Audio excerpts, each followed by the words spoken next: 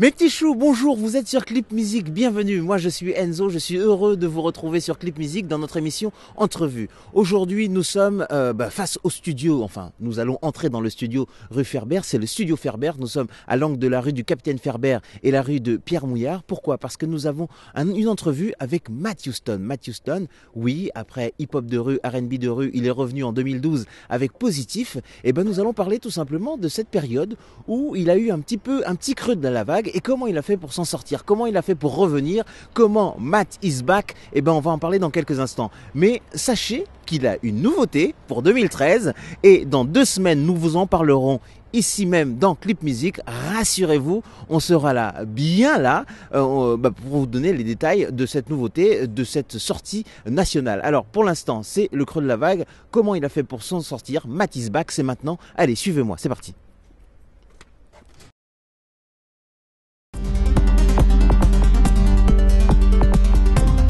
Bienvenue à notre entrevue exceptionnelle parce que là, c'est du lourd. Là, c'est toute notre jeunesse et c'est notre présent. Il est à la fois notre jeunesse et notre présent. Pourquoi je dis ça? Parce que moi, il m'a bercé. Allez, je vais pas dire mon enfance parce que j'étais quand même assez ado pour danser dessus et pour aller en boîte dessus.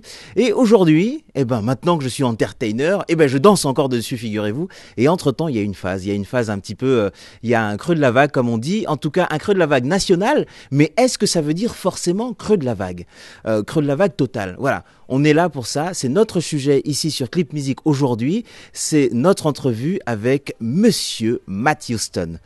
Matt, comment ça va? Et toi Enzo, tout roule. Merci de m'accueillir, c'est cool. Merci à toi d'avoir répondu présent à notre demande d'interview, en tout cas ça me fait hyper plaisir. Plaisir partagé. Alors je vais te dire la raison pour laquelle, excuse-moi, on se tutoie si tu veux bien. Je vais te dire la raison pour laquelle je voulais absolument te voir. Parce que 2012, nous sommes en mai 2012, et là, j'entends une musique que j'avais l'impression déjà de connaître, mais avec avec quelqu'un que j'adorais et que je ne voyais plus depuis un petit moment. Je me dis, mais attends, c'est Matt Houston revient et c'est positif. Et en plus, un nom positif, il revient positif, et là je me dis, la classe quoi. Bah ouais, ça fait plaisir, on va dire que c'est une belle revanche. C'est une belle revanche pour toutes les larmes versées, toutes les joies aussi, mais beaucoup de larmes. Comme tu as dit qu'à une certaine époque, il y a eu un petit, on va dire un petit moment d'absence voulu, parce que ça fait du bien de se retrouver aussi et de se poser dans sa petite bulle et de réfléchir, tu vois. Voilà, fallait de passion quoi. Justement, alors après on reviendra sur le présent, mais faisons maintenant un retour en arrière. Dis-moi comment ça se. Alors on est en 2006 avec R&B de rue, non 2001 pardon avec R&B de rue, un carton total, tout va bien, c'est personne sur cette planète ne connaît pas Matt Houston, en tout cas la planète France. Et comment ça se passe? Quel est ton état d'esprit à ce moment-là? Bah écoute, je suis jeune, je découvre quoi, tu vois, un boom après voilà, tu peux très bien le vivre comme tu peux moins bien le vivre, tu sais, t'as trop plein d'amour, donc à un moment donné, faut un bon entourage, je pense, tu vois. Tu as été bien entouré ou pas? Ouais, bien sûr, j'étais super bien entouré. On n'était pas beaucoup, on était 3. Tu sais, j'ai toujours une petite équipe de 3 autour de moi. Bon, maintenant, mes anciens collaborateurs font autre chose. Ils ont pris de l'âge, parce qu'ils étaient déjà plus âgés que moi. Et puis voilà, j'aime bien les petites équipes et on réussit jamais seul. Donc. Victoire de la musique en 2001. Et là, véritablement, si on ne te connaissait pas, si on ne connaissait que le R&B, là, c'est toute la France qui te connaît véritablement. Comment tu le vis? Écoute, moi, je le vis plus comme une victoire, dans le sens où j'ai eu la chance, avec la grâce, d'émanciper un style que beaucoup de soldats essaient d'émanciper à un moment donné. Donc, c'est vrai que le R&B a eu une vie bien avant moi, avec, comme je le dis toujours, beaucoup d'artistes, que ce soit Aphrodisiaque, que ce soit Poet Top Jazz, que ce soit Karine, que ce soit Hachim, que ce soit Tribal Jam, même avant tout cela, tu vois, qui étaient eux dans le New Jack Swing pur et dur, tu vois. Et j'étais hyper content d'émanciper, d'être celui qui émancipe le style, mais voilà, c'est un boulot voilà, de plusieurs soldats, toujours, tu vois. D'ailleurs, à cette fameuse remise, tu les cites. Tu cites tout cela en leur faisant. J'ai l'impression que tu as toujours cette idée de remercier tes pairs, entre guillemets, tes inspirateurs. Ouais, ça reste, c'est l'état d'esprit hip-hop qui est là. C'est pas, après, tu sais, je suis un petit gars qui a grandi, voilà, un petit gars de quartier. Donc, même si j'ai pas vécu en banlieue ou que, voilà, mais on garde quand même cette âme street. C'est important pour nous parce que c'est nous qui sommes là. Donc si tu veux être un maximum sincère, il faut juste rester toi. Et je pense qu'on se doit tous de remercier ceux qui étaient là avant toi parce que sans eux, bah, tu n'aurais pas été là sûrement. Justement, alors tu signes donc avec les grosses majors, ça marche bien, mais finalement, là où on attend véritablement que tu décolles et que de te voir partout, tu me dis là tout à l'heure en début d'interview, tu me dis, tu décides toi-même de te poser, d'arrêter tout. Ouais, on va dire que même avant ça, pour revenir, tu vois, après R&B de rue, je flippais un peu de ce retour après R&B de rue. Donc on m'attendait dans un certain truc très commercial, très marketable, entre guillemets. J'ai décidé de revenir vers, tu vois, on m'attendait dans un virage, j'en ai pris un autre tout simplement. J'aime pas la surexposition, je suis quelqu'un d'assez pieux, il faut qu'on te voit, aujourd'hui on est complètement dans un autre état d'esprit qu'à l'époque de R&B de rue. Maintenant au jour d'aujourd'hui c'est l'image, donc s'il faut que on me voit, on me verra, mais c'est vrai que à cette époque-là c'était pas du tout ça et encore une fois, tu vois, moi je suis le petit gars qui aime bien descendre en bas de chez lui ou aller dans le centre commercial sans qu'on lui casse les couilles, tu vois ce que je veux dire. Donc à un moment donné, j'ai voulu recalmer un peu les trucs, refaire un album, on va dire, de puriste, donc qui est Chant de bataille, qui est pour moi un album beaucoup moins marketing que R&B de rue, commercial, on va dire. Et donc qui a été assez critiqué. Mais justement, ça t'a pas fait du mal. Voilà tout ce qu'on en a dit au départ, parce qu'aujourd'hui on dit un petit peu différemment, mais on dit le contraire effectivement. Mais alors, ça t'a pas fait du mal à ce moment-là? Comment tu l'as vécu ce moment?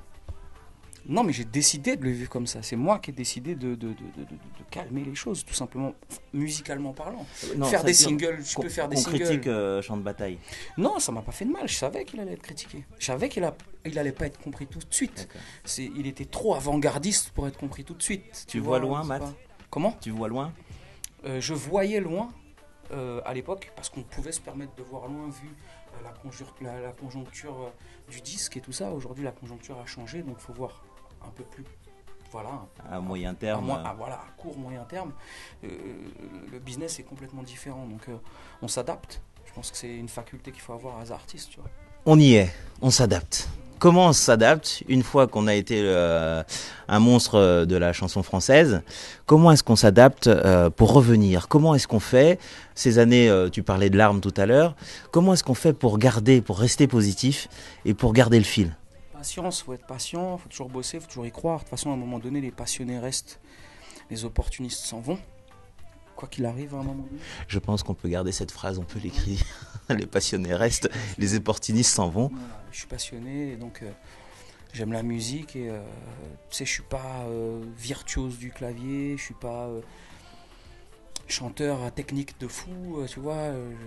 Je suis vraiment plus quelqu'un qui kiffe ce qu'il fait et quand ça m'emmerdera, bah, j'arrêterai. Je pense que je ferai autre chose.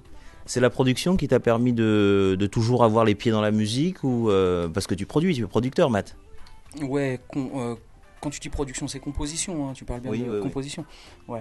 Ouais, j'ai toujours composé mes titres, tu vois, de R&B de rue enfin, tous les titres que tu as eu, Hôtel Motel, Sandrine du Ghetto, Dans la peau d'un dealer, enfin bref, tout le test, tous ceux qui sont là, sauf Miss, c'est le seul que j'ai pas produit.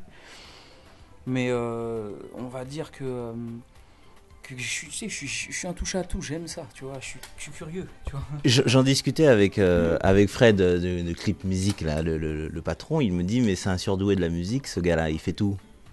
Bah écoute, merci Fred, ça fait très plaisir, non j'ai appris vraiment sur le tas, j'ai fait un peu de solfège, J'ai pris ce que j'avais à apprendre du solfège parce que ça m'intéressait pas de devenir ni Beethoven ni Mozart, tu vois, j'avais pas les facultés pour faire ça, mais j'ai toujours aimé l'informatique, la MAO comme on dit, tu vois, la musique assistée par ordinateur. Donc j'ai toujours été intéressé par la technologie et j'ai très vite combiné les deux. Donc dans mon quartier, j'étais l'un des premiers à avoir un home studio. Voilà, donc il y a pas mal de trucs que j'ai appris sur le tas, mais comme j'ai commencé tôt à un moment donné, t'arrives vite à un résultat semi-pro, voire pro, rapidement en fait.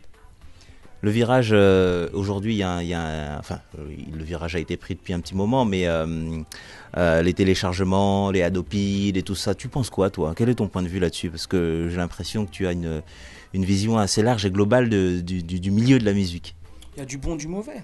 Aujourd'hui, il y a du bon, du mauvais. Je pense que ça devient, on va dire, un peu compliqué au niveau du business, parce qu'à un moment donné, bon, c'est pas que on veut se remplir les poches. En général, c'est les maisons de disques qui se remplissent les poches, c'est pas nous. Hein. Donc, les artistes, on va dire, ils vivent bien. C'est vrai qu'ils vivent bien, mais voilà, les maisons de disques prennent beaucoup, beaucoup plus que ce qu'on prend, et voilà. Mais ça a changé maintenant, tu vois.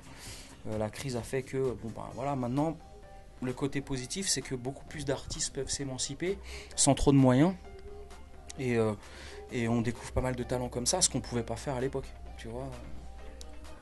Toi, aujourd'hui, donc tu fais plusieurs choses. Tu me parlais tu touches à tout. Secret Story, raconte-moi cette histoire de Secret Story alors. Écoute, j'ai fait mon premier titre club, là, on va dire club entre guillemets, et ça a plu, et c'était pas du tout fait pour être sur Secret Story, et puis à un moment donné, j'ai produit exécutivement le truc. TF1 avait une télé-réalité qui arrivait là, ça collait bien, bim. Après, faire des télé-réalités, c'est bien. Maintenant, le but, c'est qu'elles restent. Et j'ai eu la chance qu'elles restent. Donc, ça fait 6-7 saisons maintenant. Voilà, ça me fait plaisir d'être parmi les télé-réalités les plus longues de l'histoire de la télé-réalité française. Il y a Koh Lanta qui a été là, il y a Star Academy. Je crois qu'ils sont restés pas mal de temps aussi en vogue, tu vois. Voilà. Qui reviennent maintenant sur le câble. Sur le câble. Alors, c'est-à-dire que, en gros, Secret Story, à la base, cette musique-là, c'était pas du tout fait pour ça. Non, donc, c'est un single. Un single club, et puis là, tchac, de fil en aiguille, ça devient... Mais exact, pendant mon petit moment où j'ai mis un peu Matthew Stone de côté, j'ai fait pas mal de trucs, on va dire, extra professionnels, tu vois, histoire encore une fois par curiosité, parce que j'avais envie de rencontrer des gens de la pub, j'avais envie de rencontrer des gens du milieu du cinéma, j'avais envie de rencontrer des gens, voilà, de ce milieu-là, et ça m'a permis de me faire des connexions pour plus tard, et voilà, et j'ai fait pas mal de musique de pub, pas mal de synchro, pas mal de trucs comme ça, et c'était super intéressant. Il y a un truc important, c'est que malheureusement dans la musique, dans le milieu musical, et je le dis de temps en temps, tu vois, on a l'impression que le seul truc qu'il y a à faire, c'est d'être une star, quoi. Tu sais, les jeunes aujourd'hui, c'est ça qu'ils veulent, devenir des stars, tu sais, qu'on les voit partout et tout, alors que il y a plein de trucs à faire, tu vois ce que je veux dire. Il y a des ingénieurs du son qui sont là, qui gagnent très bien leur vie, il y a des ingénieurs des lumières qui gagnent très bien leur vie, il y a des DJ qui gagnent très bien leur vie. On en a eu l'exemple rien qu'avec David Guetta ou un tas d'autres. Il n'est pas chanteur, le mec, tu vois, et je pense que voilà, il y a plein de trucs à faire dans la musique, et faut pas hésiter à aller par curiosité se faufiler dans certains créneaux du secteur, quoi. Aujourd'hui, Matt is back. Alors, on va parler de Papa est back, plus exactement. Papa est back, alors c'est l'album Racine, hein. Papa est back, c'est l'album Papa est back. Ouais, et alors Racine. C'est sorti en 2010, donc complètement façon indépendante. Alors voilà, explique-moi, parce que voilà, c'est très bien, tu mets le doigt dessus, parce que là je me suis un peu embrouillé. Alors pourquoi? Parce que il y a dessus JSMF, Jamais sans mon fils, et alors moi j'ai Jamais sans mon fils, il n'était pas dans Papa est back? Tout à fait, ouais. Il était dans Papa est back. C'est mon fils qui m'a demandé de le remettre sur Racine, donc je l'ai remis. D'accord. Voilà, dans une version un peu différente. J'ai poussé un peu la prod un peu plus loin. J'ai appelé une chorale de gospel. Voilà, j'ai fait remixer ça par un très grand compositeur de Belgique qui s'appelle Azaya. Voilà, donc on a poussé le truc un peu plus loin. Quel écho avec l'actualité d'aujourd'hui, Jamais sans mon fils? Tu peux nous en parler? Écoute, jamais sans mon fils, c'est vraiment un truc c'est vraiment quelque chose que j'ai fait pour moi, tu vois, principalement et pour mon fils. Ça veut dire que comme on n'est pas, euh, on n'habite pas tout près, quand il va pas bien, il m'éplaît et il sait que son papa il pense à lui et euh, et, euh, et voilà tout simplement. Mais c'est vraiment quelque chose. Après ça, je savais que ça allait toucher d'autres personnes puisque beaucoup de pères vivent ce que j'ai vécu. La séparation d'un enfant, on a l'impression toujours que les hommes sont là, voilà, ça les touche pas. C'est pas vrai, quoi. Tu vois, j'ai beaucoup de potes à moi à qui c'est arrivé et qui ont les mêmes peines, tu vois, que j'ai eues et c'est ça qui m'a aussi donné envie de faire ce titre. Je l'ai fait le soir même où mon fils est parti, le soir même. Donc jamais sans mon fils, donc, et à nouveau sur Racine. Mais alors, donc, Papa et Bac. Alors, parle-nous rapidement de Papa et Bac justement. Mais Papa et Bac, je sortais vraiment de ma maison de disques, d'Universal donc. Et pour pouvoir apprendre, on va dire, les rouages, tu sais, j'étais dans une toute autre forme de marketing en fait. T'avais Facebook qui pétait, Twitter qui commençait à arriver, les réseaux sociaux explosaient, donc on s'est dit qu'on va changer notre fusil d'épaule et puis on va essayer de diffuser notre musique d'une autre façon. Et on a décidé de faire un album complètement sans distributeur, pas dans les bacs, que sur internet. Alors en VPC, en livraison, tu avais 3 formes de vente en fait. Et tu avais le Pirate Pack qui était que du download, tu avais le Legal Pack qui était, tu commandais, tu recevais ton album chez toi quoi en fait. Et c'était un album physique. Physique, ouais, tout à fait, c'était un digipack, c'était un album physique. Et tu avais le VIP Pack où tu passais une journée complètement avec moi et c'était vraiment un truc beaucoup plus proche de l'artiste. C'était complètement une autre forme de voir la musique. Et nous, on avait envie de le faire. Donc effectivement, c'était dur, c'était lourd parce que tu avais la poste qui passait tous les matins dans le studio pour récupérer les cartons pour livrer. Avant de livrer, il faut tout empaqueter. Donc on était à 5 bouts là, en train d'empaqueter les albums. Et donc c'était vraiment un beau... Ça marchait bien, donc ça fonctionnait bien. Ça a grave bien fonctionné et c'est, je trouve, ce qu'on appelle le direct to fan. Ça veut dire que tu n'as personne en fait qui est en face de toi, qui te distribue, qui te dit ci, qui te dit ça. Tu es directement avec ta fanbase et c'est quelque chose de très privé, très privilégié. Et c'était important pour moi de passer par là, tu vois. Avant je savais que j'allais pas avoir l'exposition qu'on voulait, même si on avait les titres qu'on pouvait...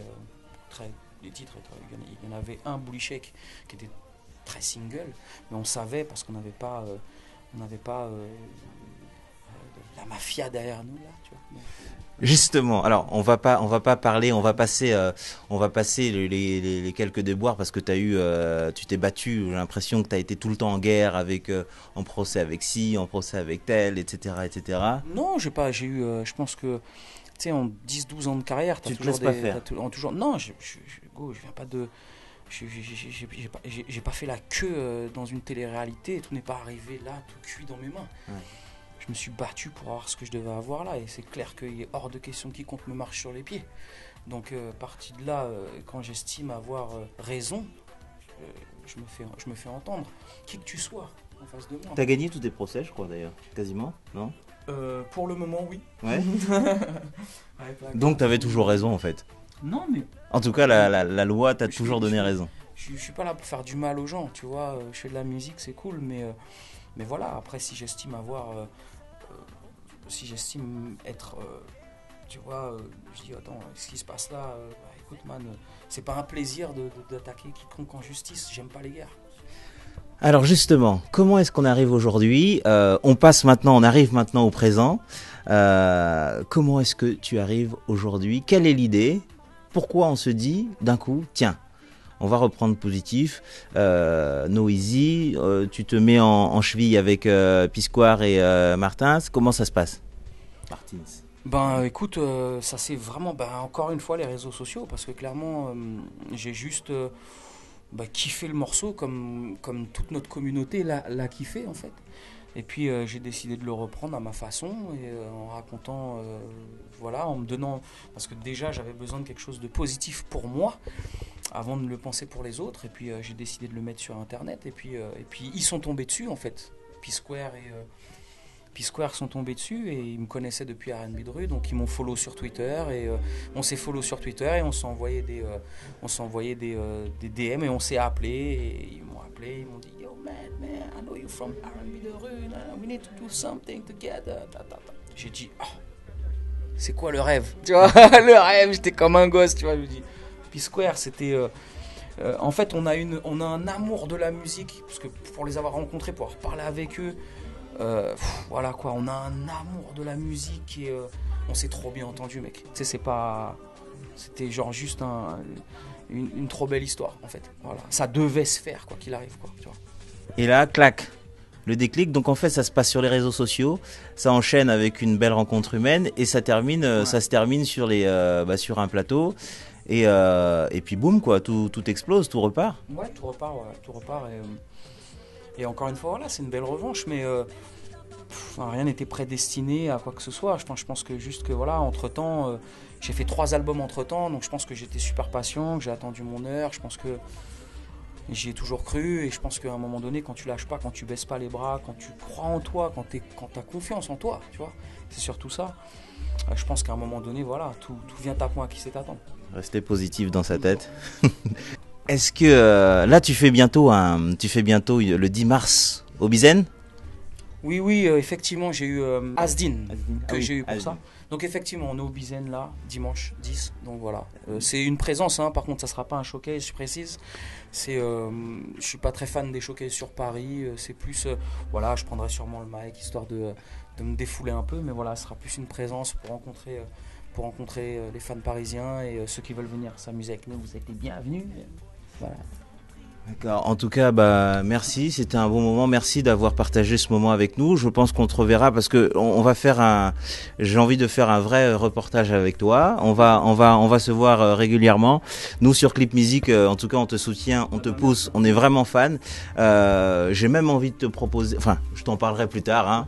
On est avec toi, Mats. En tout cas, je suis content de te revoir et rester positif.